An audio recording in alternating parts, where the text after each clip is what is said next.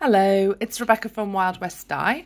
I'm working on the lace cable sock and I'm just going to show you the yarn over cable round. Okay, so I'm just going to start off here. We have our slip and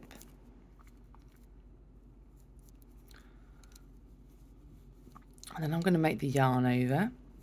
So I'm going to bring the yarn in between the needles to the front, and then I'm going to take my cable needle. I'm working a C4 back on this one. So I'm going to slip 2 stitches purlwise onto the cable needle. I'm just using a DPN here, holding it at the back,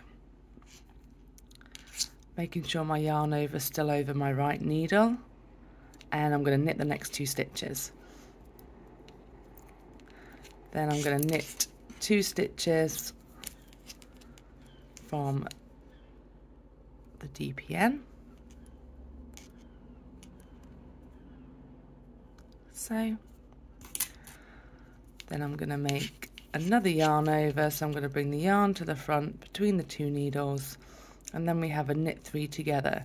To be able to get my needle in these 3 stitches, I'm going to bring them right over the tip, so it gives them a bit of space there. I'm holding onto it with my left finger to make sure they don't fall off, and then I can insert my needle in, wrap the yarn round, and you can see here I'm just holding on to everything with my left finger and bring it through.